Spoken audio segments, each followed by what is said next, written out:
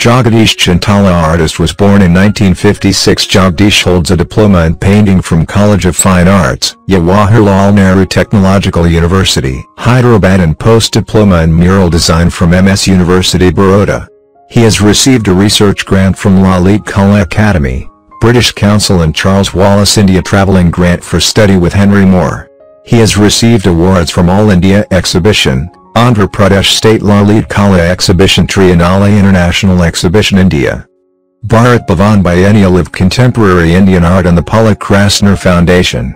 Jagadish sculpts fiberglass masks of people he sees from all walks of life. They are inspired by the Art Deco work. His recent works are three-dimensional and inspired by folk sculptures. He also works with aluminium.